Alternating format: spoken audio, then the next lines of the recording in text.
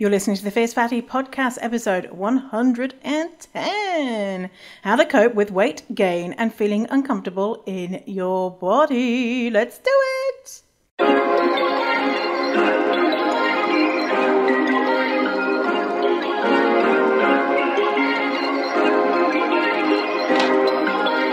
Perfect.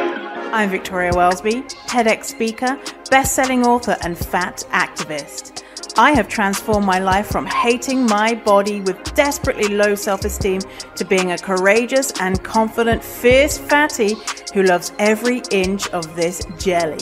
Society teaches us living in a fat body is bad, but what if we spent less time, money, and energy on the pursuit of thinness and instead focused on the things that actually matter, like if pineapple on pizza should be outlawed, or if the mullet was the greatest haircut of the 20th century.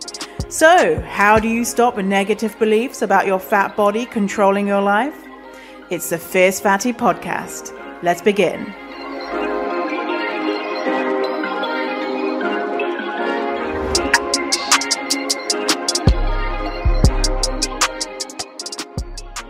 Hey fatties, hey fat allies, thanks for tuning in.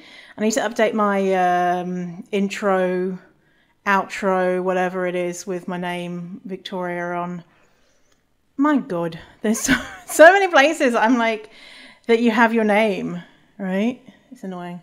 Anyway, I shared today on Instagram about my new name, Vinny, if you haven't heard about that so far, because I'm non-binary.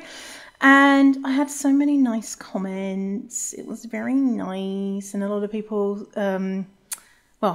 saying, hello, welcome to the world. Welcome your debut as Vinny. And that was really cool. One person said actually that they realized that they are, I think they said asexual. Let me just check. An asexual is someone who doesn't have sexual attraction to others, or could be either reduced or not as much. And there's also like grey sexual, so I guess that would be the not as much.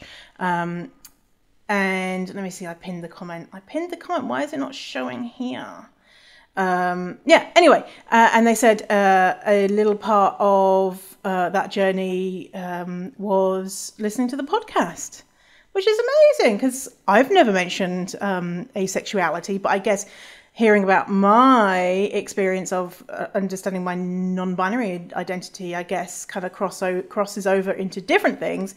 So that was really cool to hear. Thank you for sharing. And it's something I wanted to clear up. I wanted to clear up something. Okay, so on my post, I wrote that Canadians don't do nicknames. I went in and edited it to say Canadians don't tend to do nicknames, especially in the workplace, because this is what I mean, okay? So in the UK, especially with a name like Victoria, where there's lots of nicknames. Actually, in Canada, you don't do the nicknames with Victoria, really. There's no kind of Vicky or Vic or whatever. Anyway, whatever. And I know that's not a kind of a blanket statement of all Canadians. Well, maybe that's what it sounds like, a blanket statement. So in England, in the UK, say, and it would be in work settings, you'd say, oh yeah, I'm making an application, you put your name as Victoria, and then they'd go for the interview and they'd say, oh, what do you go by? And then you'd be like, oh, Vinny. What do you go by? You'd be like, oh, whatever. Or just Victoria if you just wanted to be Victoria, if you're a Victoria. But yeah, it would be kind of like what do you go by sort of thing, especially with a name like Victoria, where there are lots of different kind of, not lots, a few, more like one, Vicky or Vic. And so in Canada, I just thought it'd be the same where, I got my first job and the boss didn't say, what do you go by? My colleagues didn't say, what do you go by? And I was like, well, shit, I don't want to tell them that my name's Vinny because I don't want them to think that I'm unprofessional. Or think that was unprofessional because I thought, having a nickname is unprofessional because people are not asking me in the workplace and no other workplace ever. And I've been in Canada for 12 years. I guess I was in like corporate type jobs for 8 of 12 years. Anyway, and so it's more of, I think, more of a British thing to say, what do you go by? And so people were saying in the comments, oh, I call my nieces and nephews, or I call my kids nicknames. And yeah, absolutely, absolutely, absolutely. It's not like Canadians don't know the concept of nicknames. Of course they do. Of course you do. It's just a change in the way that my experience in the UK and my experience in Canada. And that's just my experience. Okay? Okay, good. Because I guess, in the past I've said this on the podcast, and maybe some Canadians were listening being like, that's not true. And obviously I didn't explain as clear as this. And then maybe it's not true. Maybe people do say, and I've just never experienced it, of what do you go by? Or do you have a nickname in work situations or personal situations? I mean, it's more likely in personal situations, right? Yeah. Anyway, so about half an hour ago, I made my very first appointment at Big Bros Barbershop in Vancouver. Big Bros Barbershop is, let me see, I'm going to tell you what they are from looking at their website. Big Bros Barbershop is Vancouver's beauty and resource centre for the trans community and beyond. All types of folks are welcome here. So I can't wait.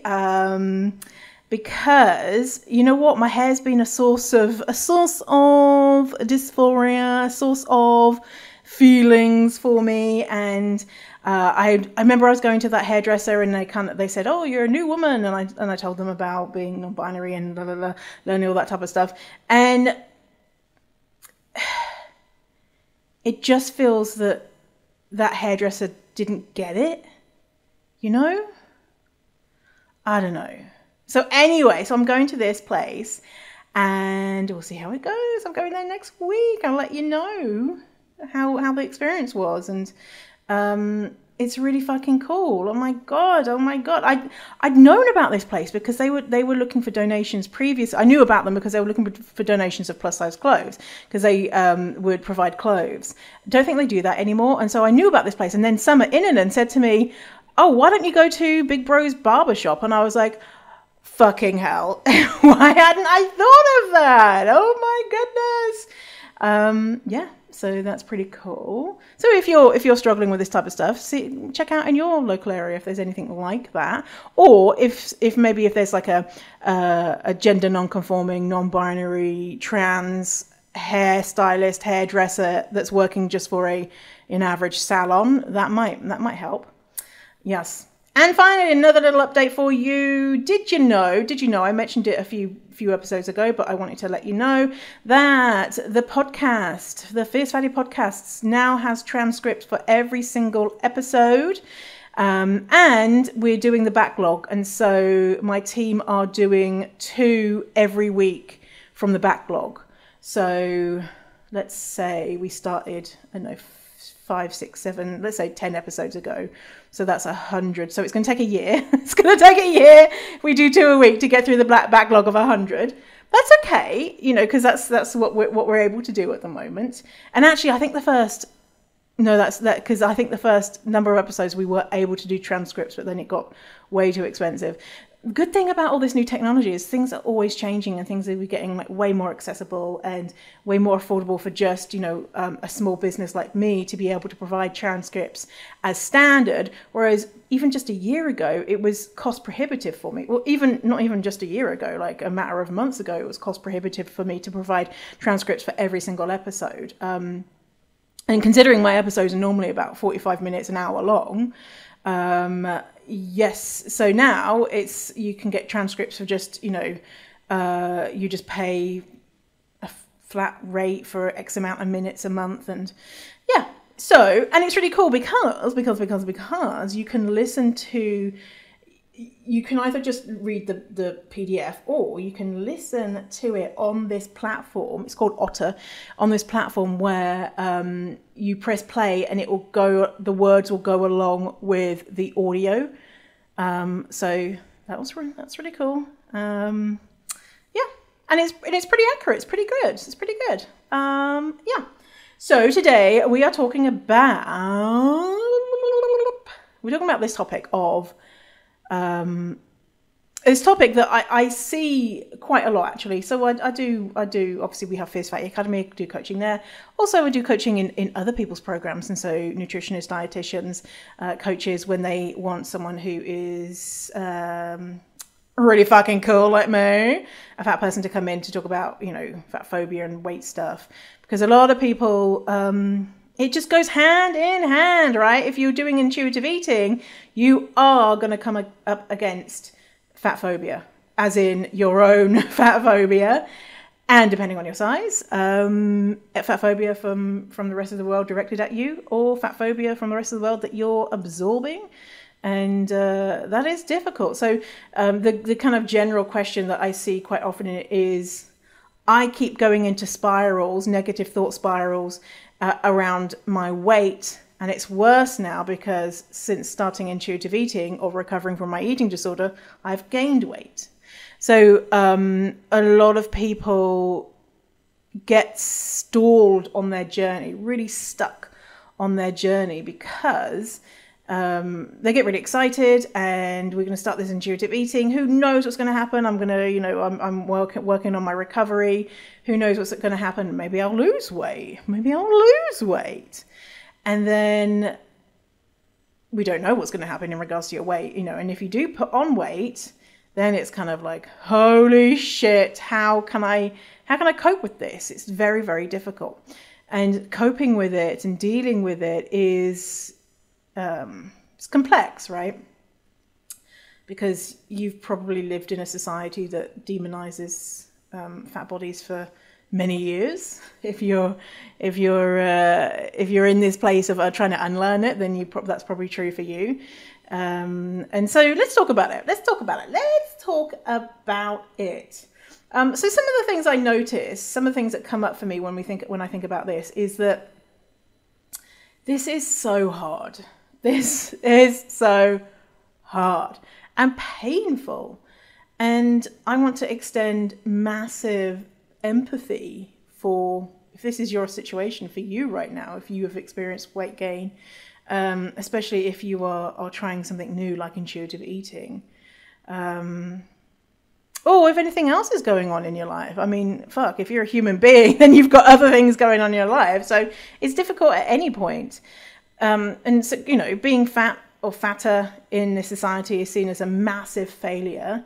And the reality is that life can be a lot harder, and it most likely is, for fat folks, and even more so the higher weight you are. And that is due to structural, institutional, interpersonal, and ideological fat phobia. So you have your own difficult thoughts to deal with, and you have society echoing your deepest fears. And then if you have a fat body, you're not only seeing them like spoken to you through the way the society talks about fat bodies, but you're experiencing that too. And so if you have put on weight and gone from someone who's straight sized to someone who's fat, really, really difficult. Or if you've gone from someone who is a smaller fat person or a medium fat person into a larger fat person or a supersized fat person, infinity fat person, that can be very, very difficult. One thing I do want to say that I notice is that often when people are talking about their own weight gain, they actually haven't gained that much weight. Obviously, this is not everyone. Some people do gain more than, just a little bit of weight. And I mean, oh my goodness, when I was in diet culture, I remember putting on about 5 pounds, and I was devastated. Oh my goodness, I was devastated that I had put on, it was a very small number. And to me, that was huge. Like, I mean, fucking hell, 5 pounds. Well, that's like a fucking going for a shit, isn't it? Like 5 pounds. Really, it's not a lot. But in my mind, 5 pounds was the difference between my boyfriend dumping me or not, 5 pounds was the difference in me being seen as hot and sexy and attractive. And 5 pounds was the difference between failure and the difference between being a good person. The reality was no one could see that I had put on 5 pounds. No, there's no way, but I was stressing about it. And so that's one thing I want to kind of point out, is that sometimes when we're in it, 5 pounds, 10 pounds, whatever, 20 pounds can feel insurmountably huge, but that is not necessarily the reality. I mean, to you, it can feel, and it is, and it's not that you're making up your feelings around it, that whatever you're feeling around it is absolutely true, that you're experiencing those difficult feelings, but to other people, it might not even be perceptible, you know? So is it true that, you know, you're going to go and see your friends and family, or, you know, bump into someone on the street and they're going to go, holy fucking shit, whoa, you know, you've put on so much weight, or thinking that in their mind? Maybe not, you know, but is it just like it's a small amount of weight, and really you're not going to have to deal with changes in the way that people, changes in the way that society treats you and people treat you? And of course, it could be that you have put on a noticeable amount of weight, and that's okay too. Like, that's okay, you know. But I just want to point out that sometimes our brains fuck with us, you know. Sometimes, you know, something doesn't fit, and then all of a sudden it's like, oh my God, I must have put on so much weight. And even if you're not weighing yourself, or even if you are weighing yourself, stop that. Even if you are weighing yourself, then it feels like it's a lot of weight, and a lot of times it's not actually. And so if you have, even if you've put on, you know, a little bit of weight or a lot of weight, it's distressing for a lot of people. And at the beginning of weight gain, especially if we've gained a noticeable amount of weight, either in our bodies, the way they feel, or the way that they look, it can be very distressing, because it's a new feeling, it's a new observation. If you can see a difference in the way that you look, or if you notice your body. For example, I started noticing my arm, just a feeling of more kind of flesh on my arm. I don't know if there was more flesh, but I just was like noticing it, and it drew my attention to it. If I was not in a good place, then that could be me spiraling down into, holy shit, I need to diet, I need to blah blah blah blah. But it's noticeable no matter what, in regards to you'll see the difference, if there is a difference, and if you're struggling with this stuff, then that's when noticing a change can turn into, holy shit, oh my God, you know, I'm bad, I'm unattractive, I need to forget about this intuitive eating stuff, blah blah blah. And it's kind of like, I think about the first time I got my hair cut. My mum suggested I get a bob, and I thought that she was saying bomb, B-O-M-B, this new haircut, and it was called a bomb. And bomb wasn't like saying something was bomb, wasn't a thing back when I was young, but she was like, it's called a bomb. And I was like, fuck yeah, I want a haircut that's a bomb. And it was actually a bob, and I had really thick hair. I do have really thick hair, and I had long hair at the time, and it went into being a bob.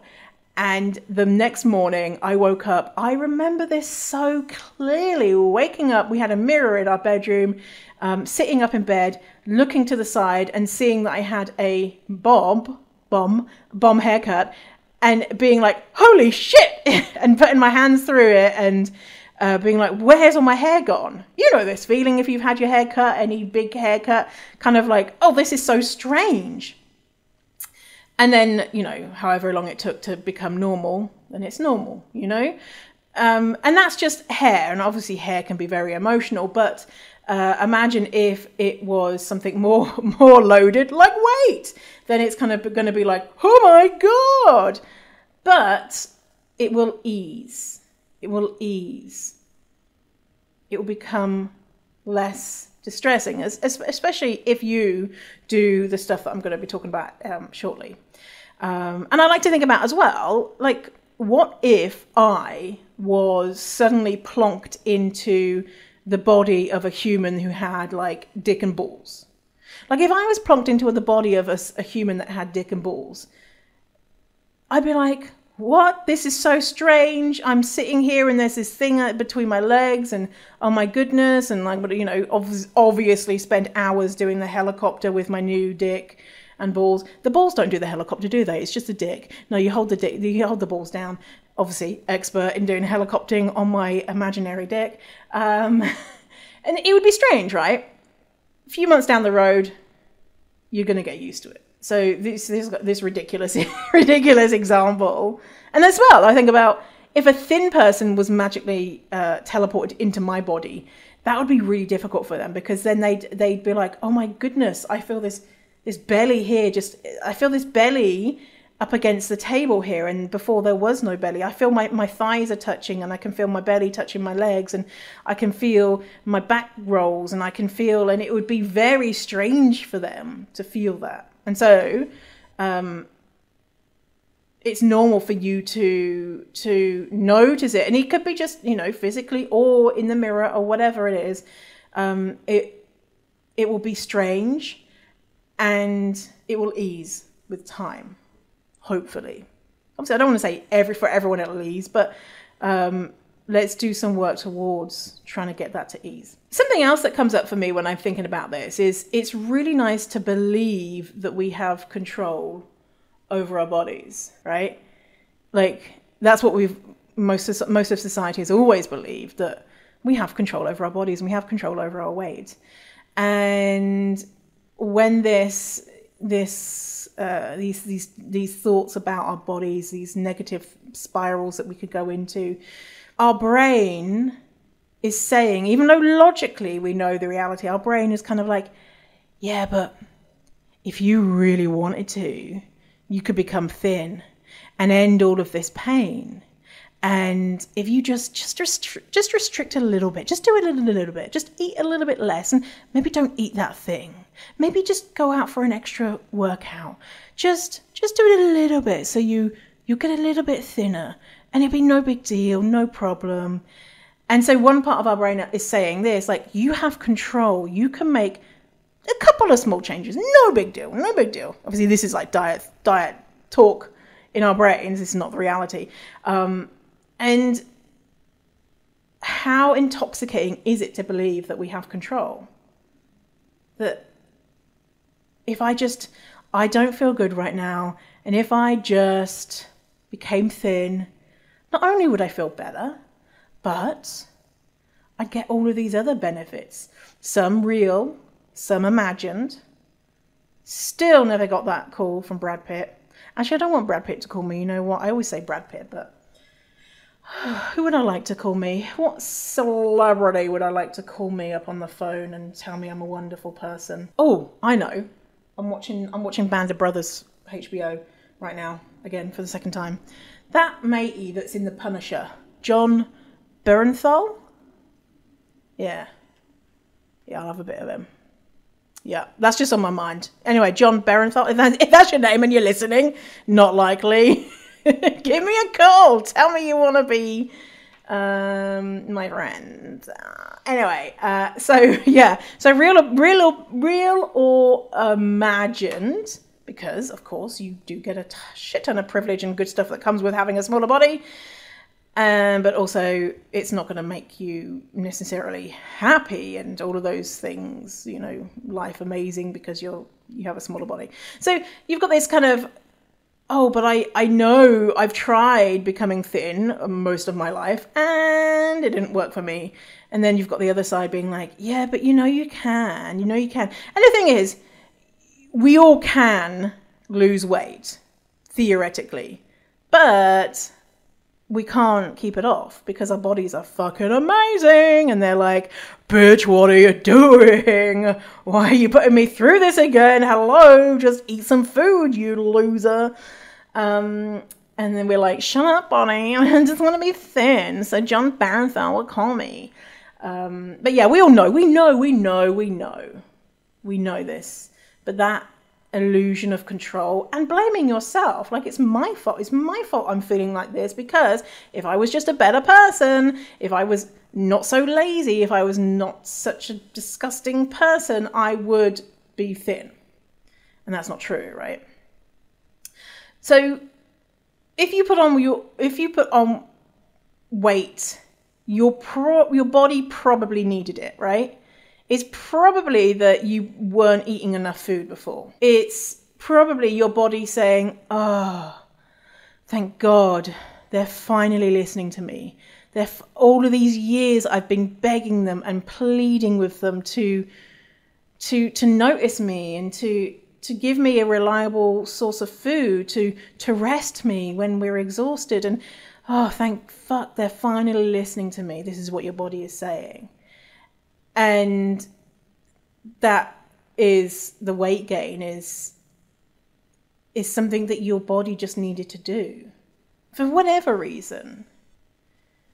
And so why are we then kind of punishing ourselves for our body doing exactly what it needs to do? Also, curious about this question. Were you hoping that intuitive eating or recovery or whatever else would make you thin secretly? I know I did. I was like, yeah. We don't know what's going to happen with someone's weight when they do intuitive eating, but I can kind of tell that I'm going to be the person that happens. My natural body weight is probably going to be like supermodel. So I better get ready to run the catwalks this time next year, because with intuitive eating, I'm going to be thin as fuck. But secretly, I wouldn't have said that, out loud. But, I'm the type of person to lose weight on intuitive eating because, I'm going to do it so good and I'm going to really be really intuitive when I eat, which means that I'll become thin. So was that you? You're probably, right? You're probably, yeah, guilty. And that is still me, guilty kind of thing. And that's okay, because obviously the hope that you might accidentally become thin through this new thing that you're trying. And then the reality is maybe you don't become thin because who knows what your body is going to do. It's so disappointing. It's so disappointing for a lot of people. And so with that, you need to work on your beliefs around thinness, what thinness means, and what fat phobic beliefs that you hold, because you're human, hold fat phobic beliefs. And the way that I see it is when we're having these experiences where, oh my goodness, I'm just in this spiral of, oh, if only I was thin, I should lose weight. Oh my goodness, I've put on weight. This is awful. Even though that sucks, it's actually a really good indicator of where we need to be focusing our work. So it just goes to show you've got, your brain has very kindly pointed out to you, hey, I still kind of believe that being thin would mean that my boyfriend will think that I'm super hot and he will probably propose, and la la la la. I was like, okay, great. Thank you, brain, for illuminating that thought for me. Let's dig into it. Let's see if that is true. Let's get curious. So if you have gained a perceptible amount of weight, or even if you haven't, but you're struggling with this stuff, we need to learn how to, 1, build resiliency around shame through curiosity. And 2, work out how to self-soothe. So let me say that again. If you're struggling with this stuff, we need to learn how to, 1, build resiliency around shame through curiosity, and 2, work out how to self-soothe.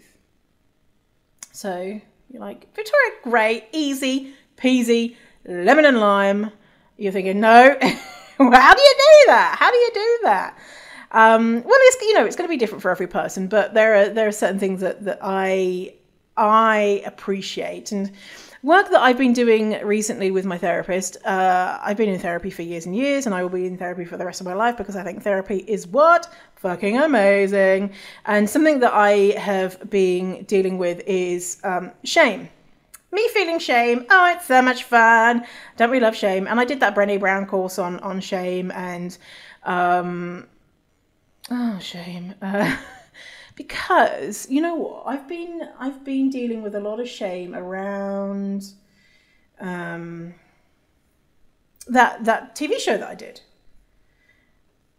I did a TV show a few years ago and just still working on overcoming the things that happened there. And then shame is coming up right now.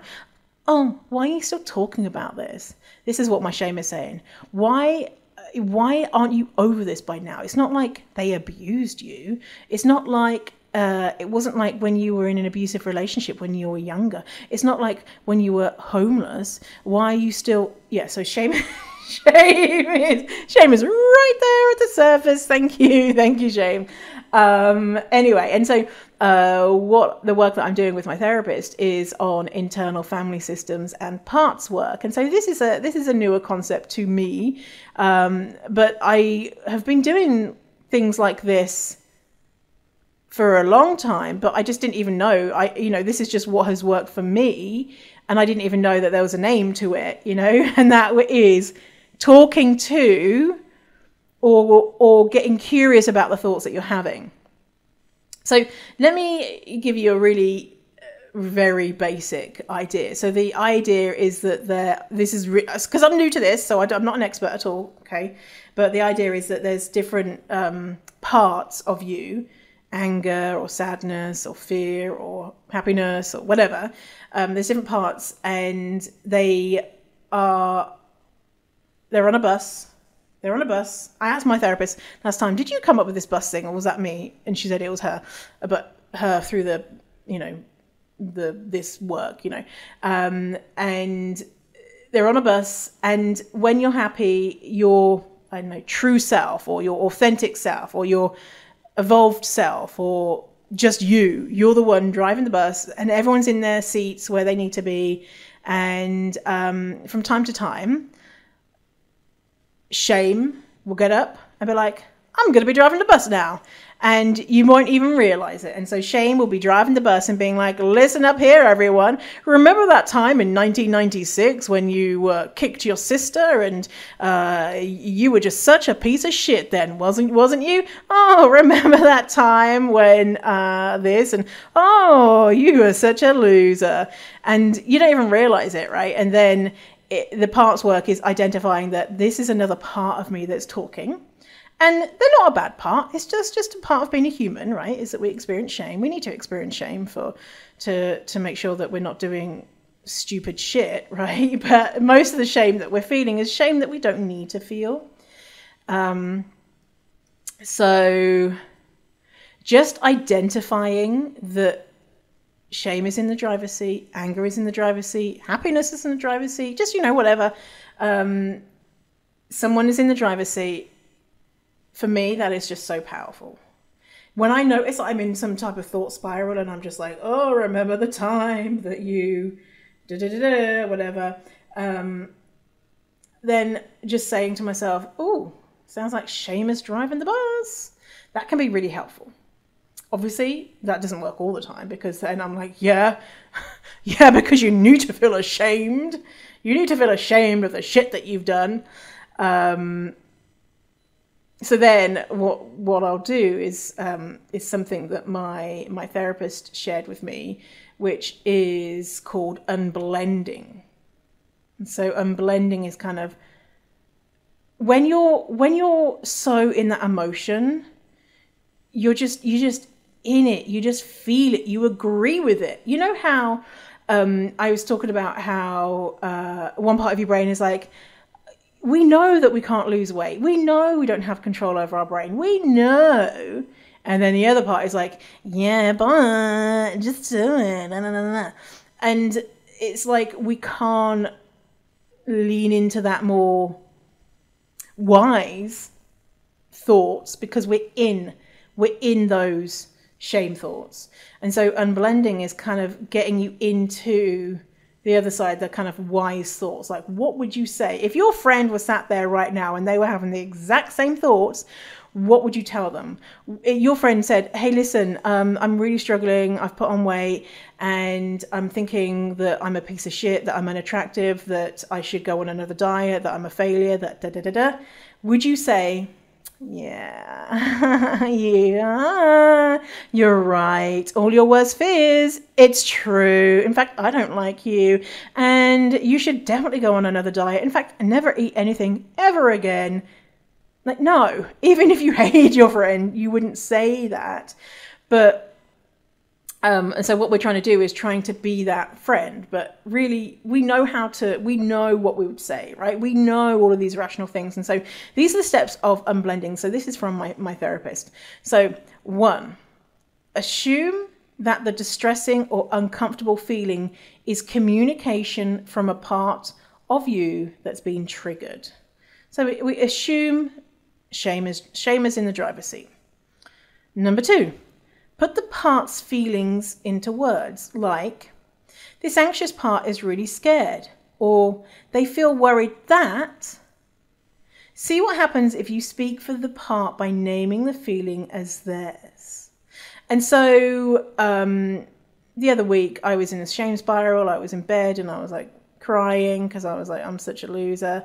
And so I sat up and I imagined shame version of Victoria sat next to me. And I put my hand out and I imagined that I was holding my hand, shame me, holding my hand. And in my head, actually, no, I spoke it out loud. But you can do it in your head, whatever. And it might be that doing it like this doesn't work. It might be that you need to just write it out on a piece of paper. Or whatever works for you. Or this might not work at all, right? I'm just giving you some ideas. Saying, what's going on? What's going on? And then I would reply, shame Victoria, shame Vinny replies, oh, I just feel so embarrassed that this, and I feel like I shouldn't have said that, and da da da da. And then I responded, the wise version. Oh, yeah, I bet that sounds so difficult, and wow, no wonder you would feel ashamed. And then carry on the conversation. Yeah. So number 3, try to create a little more separation from the parts by sitting back from their feelings, changing position, lengthening your spine so that you can both feel both them and you. Other examples might be feeling your feet or taking some deep breaths, noticing a more neutral feeling in your body. So that's why I sat up, kind of like getting out of that position, because, you know, like curled up in bed being like, ooh, my life is terrible.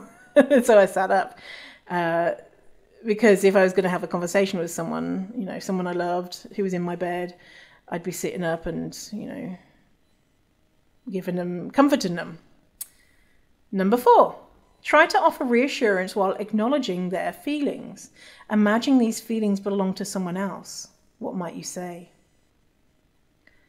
And so that was doing that. It's just so, it feels so fucking loving.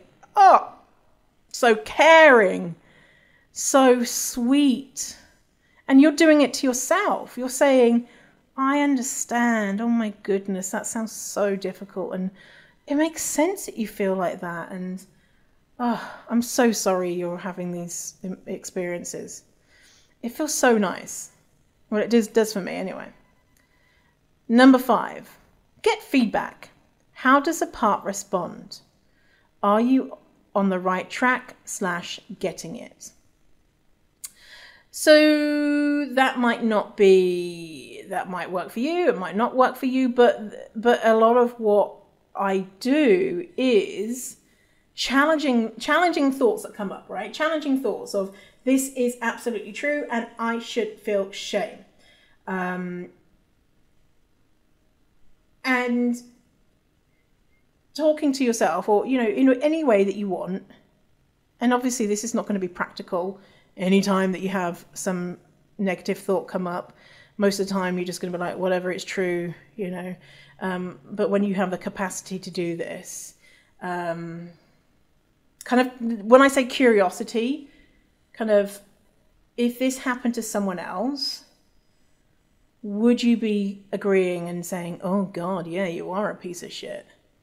Or at the end of that, when I finished that, and it was probably 2 minutes, right? When I finished that last week, I felt angry. I felt angry for the person who had shamed me. It was one of the producers on the TV show. And I had been internalizing what he said and it was saying, yeah, I shouldn't have said that and da-da-da. And then at the end of it, instead of feeling shame, I felt anger, which was great. Love a bit of anger. And I was just like, fuck that guy. Who the fuck is he to say that, to make me feel ashamed for that and laughing at me and doing it for good telly, and that it was a much nicer, better place to be versus he was right. I shouldn't have said that. I should feel embarrassed. And then in my head, like a few days later, I wrote him an email. I didn't do it for real, but I still might do it. But in my head, I wrote him an email saying, do you know how much harm you caused when you did that? What I'm talking about is there's this thing called Master Interview. And so on the show, they'll have lots of different like short interviews with you. And then towards the end of the show, they'll have a master interview where they ask all the questions that they haven't yet asked, so that they can use footage of you like doing a voiceover or whatever. And this is the place where they will push you because it's towards the end of the show. If you walk off, they've still got the show in the can. They don't need to worry about it. It's kind of like if you see a documentary and you see like a journalist is with someone and the idea is to expose them at the beginning. They're not going to be asking them the hard questions because they don't want them to storm off, right?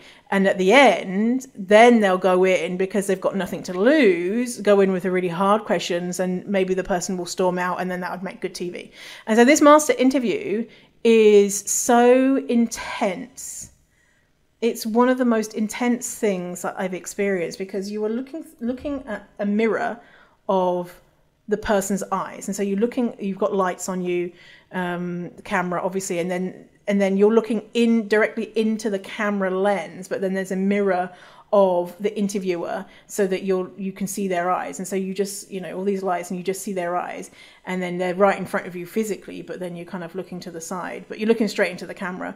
And it was about 2 hours, started with, tell me about your life. And going over traumatic things, and lucky because I've done so much therapy, a lot of that stuff is not so difficult for me to talk about, but then not talking about it in a compassionate way, and then going into more difficult things. And then when I wouldn't want to talk about certain topics, because he was being a dickhead, I'd say, let's not talk about that. And then he would come back to it seconds later and I'd be, no, let's not talk about that. And then he'd go again, let's not talk about that. And I didn't want to give them the satisfaction of me, getting up and saying, I'm done with this interview, because then that would have made good TV. I wanted to just be as neutral as possible. Now I would have just been like, oh, I just need to pop to the toilet, and then would have just left, and just like, so they didn't get good TV of me leaving. Or I would have just said loads of swear words so they couldn't use it. That's another trick that you can use, is just being like, using the C word or something because they can't use that. Or just talking nonsense or something, something that they couldn't use. Anyway, and so he was asking me so many different questions to get a reaction from me. And I'm pretty level-headed, and because I've experienced so many different trolls on the internet, there's not that many things are going to get a reaction. And so he was doing his best, but he didn't get a reaction from me, which I bet he was so frustrated. And because of that, he was saying not inappropriate things. Well, yes, because of the way he did it. But he wasn't being like, oh, yeah, your mum's a bitch or anything like that. But he was kind of like prodding at really personal things, Anyways, so anyway, that's what happens. And so I was internalizing all that and being like, oh, yeah, it's my fault. And no, it wasn't. That was deeply inappropriate. They did that. The way that he went about that was abusive, and that is not okay. And he has caused me harm because 2-3 years later, I'm still talking about it in therapy. I'm still paying money to get over this experience. And it wasn't just that 2-hour interview. It was like the aftermath and everything that went on. Blah, blah, blah. So, okay, let's move on to how to self-soothe. I kind of feel like I'm saying that word, self-soothe. It's because it's got an F and a TH on the soothe, self-soothe. So how you soothe yourself, like you're soothing yourself. If you do that process of talking to yourself and acknowledging your feelings and talking to yourself like a friend, then you're soothing, but that might not be accessible to you in the moment.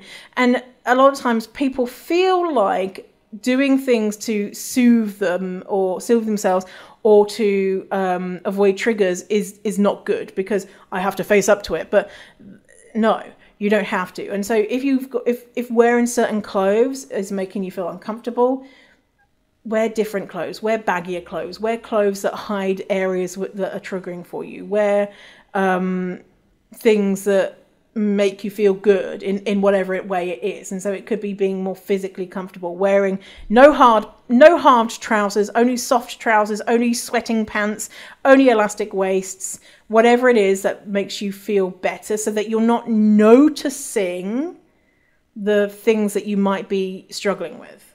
Okay. If mirrors are a problem, cover them, take them down. You don't have to force yourself to be exposed to a trigger to try and force yourself to get over it. That's not really helpful, right?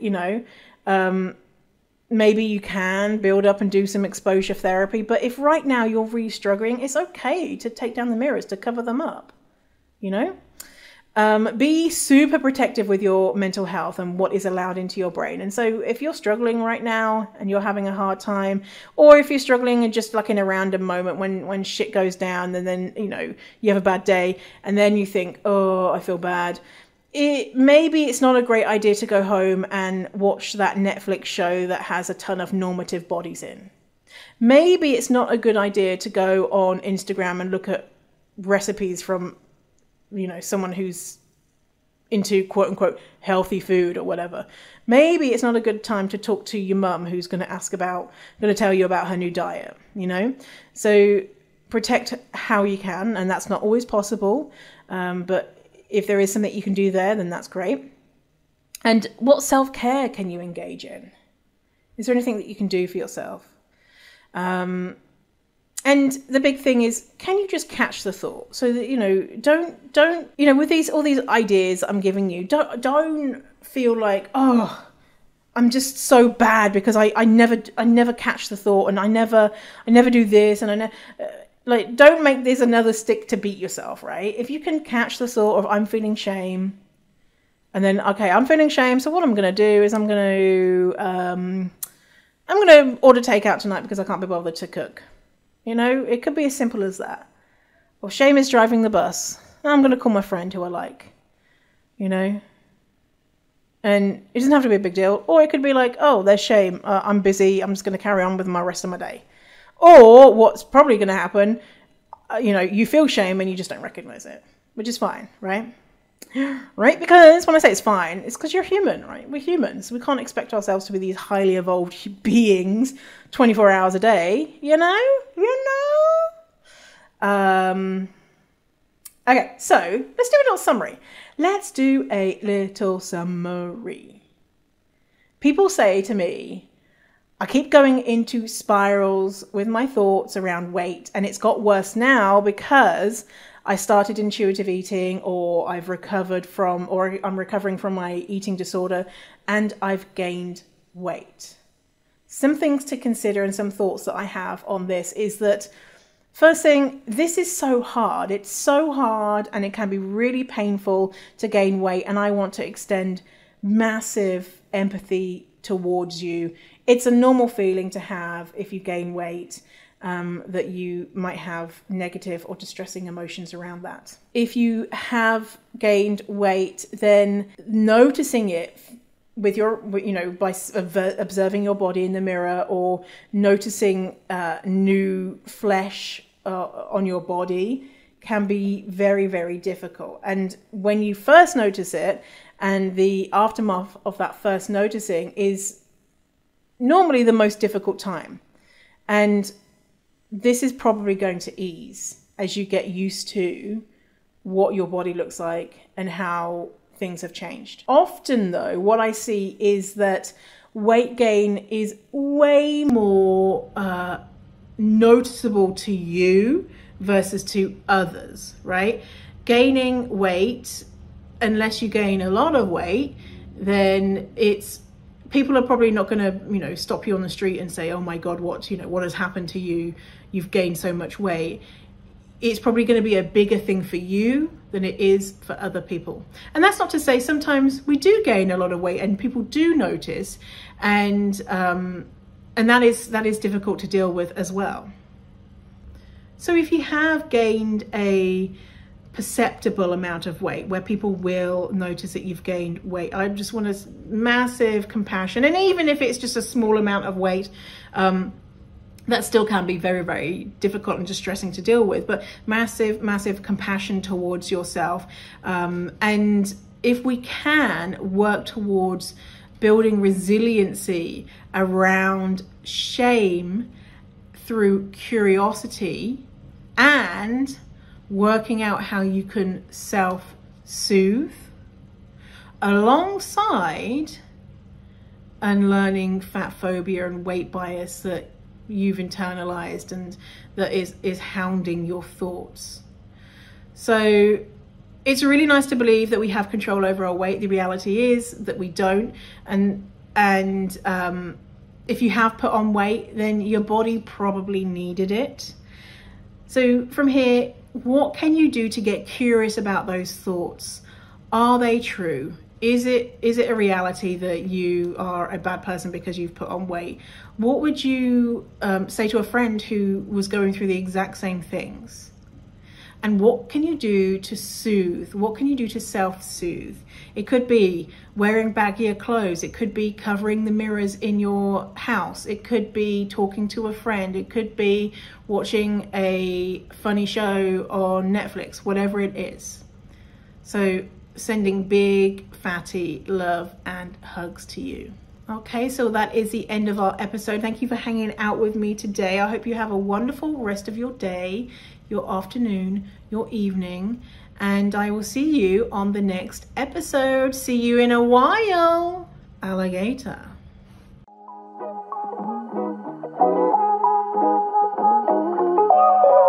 Thanks for listening to the episode. And if you feel ready to get serious about this work and want to know when the doors open to Fierce Fatty Academy, which is my signature program where I teach all about how to overcome your fat phobic beliefs and learn to love your fat body, then go to fiercefatty.com/waitlist. Again, that is fiercefatty.com/waitlist to get your name on the waitlist for when Fierce Fatty Academy, my signature program, opens.